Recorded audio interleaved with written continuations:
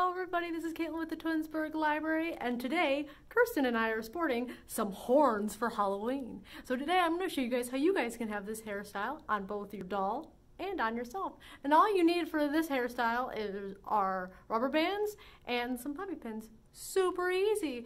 And we want to give a special thank you to the Etsy store Smuggles for Muggles for letting us borrow some of their masks. So I hope you guys enjoy this video, and let's get started. So on Kirsten, we're going to be giving her some horns. So you can be like Maleficent or monster or whatever else you want. So you can see I've already done one side. So now I'm going to show you how to do the other side. And for this hairstyle, all you need is a rubber band and pins. And so we're going to start with some nice brushed hair on her. Now remember, when you brush a doll's hair, always make sure it's a little bit wet and make sure you hold the base of it so that way you're not going to be pulling all of her hair out. And you just do it nice and gently.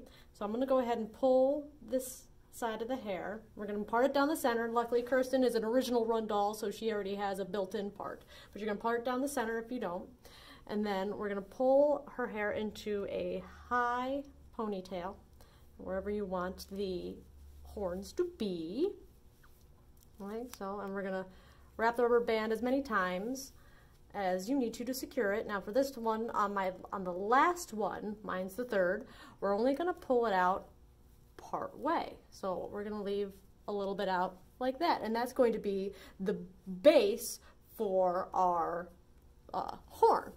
So now from here we've got our base. We're just going to keep sectioning off pieces of the tail of that like little bun type thing, and we're going to be wrapping it around. And sometimes we're going to pin it, sometimes we're not. I'm just going to kind of go by feel. I'm going to use other pieces of hair to hold it in place. So this one I'm going to pin.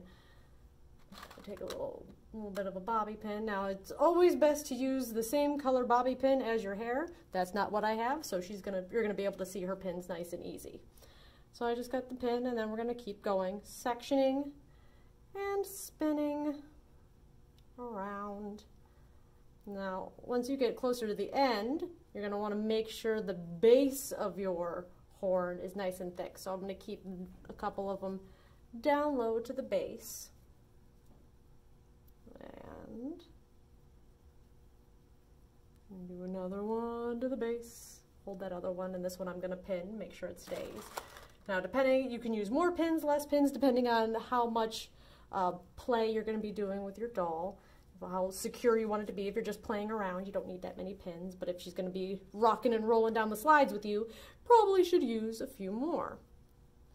I'm going to go ahead, or if she's going to go trick-or-treating with you, it's always good to make sure good solid hairstyles. Alright, this one's going to need a pin, like so. And we're going to do one more. This one I'm going to try and tuck in the ends underneath. Like I said, you're still going to be able to see the pin a little bit. And this one came a little undone. And we're going to make it a little messy. We're going to pull up the top so she's a little bit more things. And voila, she's got some crazy horns. And now I'll show you how to do it on yourself. Now I'm going to show you guys how to do the monster hair on yourself. So all you're going to do is you're going to start with your hair down, all nice and combed. And we're going to do a center part right down the middle. Use a nice wide tooth comb, like so. Now, I'm not a huge fan of having a center part, so I'm just going to take a little chunk, just a little chunk, and move it over so that way I have a side part. But everything is mostly still half and half. And if you've got curly hair like me, once you start brushing it, it turns a little crazy. So that works nicely for having a crazy hairstyle. So what we're going to do is you're going to pull up each side into a very, very high pony. So you're going to have some ponytails going up. And you want to keep it nice and high on the top of your head. And you're going to move it a little closer to your face than you normally would for like when you have pigtails. Alright. And then the kind of trick with this is we're going to pull it through. And then on your last pull through your rubber band, you're going to leave a little, tiny little bun on the top. We're going to tighten it and There you go, because that's going to end up being the base of our horns. And we're going to do the same thing on the other side, and you want to keep them kind of even, or as even as you possibly can, because you don't want uneven horns, because that would be sad. All right, and we're going to go ahead and do the same thing on the last pull through. Make sure you don't pull it all the way through and you leave a little tiny nubbin of a bun. Like that. There you go. Oh, I got some crazy hair. Now all we have to do is, I'm going to do it on this side so you guys can see it a little bit better. We're going to take little parts of your hair and we're going to go ahead and wrap it around the top of your nubby little thing. And then you're going to go ahead and pin it. Always good to use bobby pins that are the color of your hair. I've got black ones, so you make do with what you got. And we're going to go ahead and we're going to keep going. And make it a little tighter on the top so so that it's pointy, and then looser on the bottom so that way the base is wider than the top, like that. And then I'm going to pin it. Now, if you want, you could tease your hair before you do all this to make it super, super wide and wild and crazy looking, but I'm not a huge fan of teasing my hair, so I'm just not going to. So you can do that if you want to. All right, like that.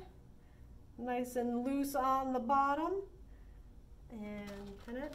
Now you can use more or less bobby pins depending on what you're going to do with your hair. And we're going to do one more. Whoop, lost a curl. And then we're going to tighten it at the top. So that way we have a horn. And then we're going to do the exact same thing on the other side. Oops. Gotta get the bobby pin going.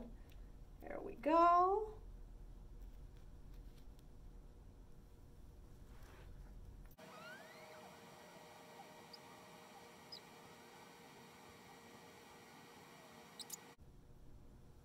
And there we go.